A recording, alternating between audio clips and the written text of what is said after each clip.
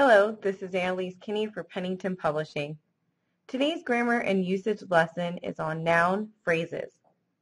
Remember that a noun is an idea, person, place, or thing. A phrase is a group of related words without a noun and connected verb. Let's read the grammar and usage lesson and see the examples. A noun phrase consists of a named or unnamed person, place, thing, or idea, and any words which modify or identify the noun. It acts as a single part of speech and can be referred to with a single pronoun. Here are some examples.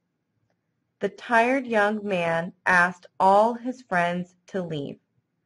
In the example, tired young man and all his friends are the noun phrases. If you wanted to refer to these with just a single pronoun, your sentence would look like this. He asked them to leave.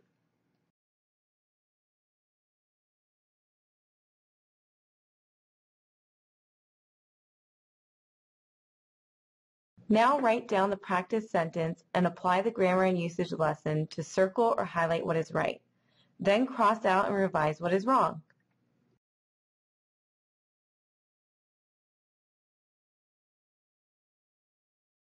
Please correct and edit your practice sentence from these practice sentence answers.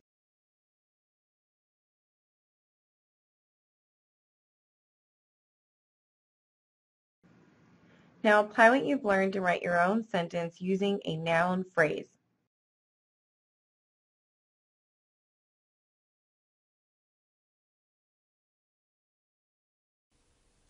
Teaching the Language Strand is the comprehensive grades 4 through 8 series designed to help students master the Common Core language strand standards. Each full-year curriculum includes interactive grammar, usage and mechanics lessons, a spelling program, language application openers, vocabulary worksheets, and a complete assessment plan. Also, get all the instructional resources and worksheets to help students catch up while they keep up with grade level standards. Student workbooks accompany each program. Please read the detailed product description and then click the Preview the Teacher's Guide and Student Workbook to see lesson samples.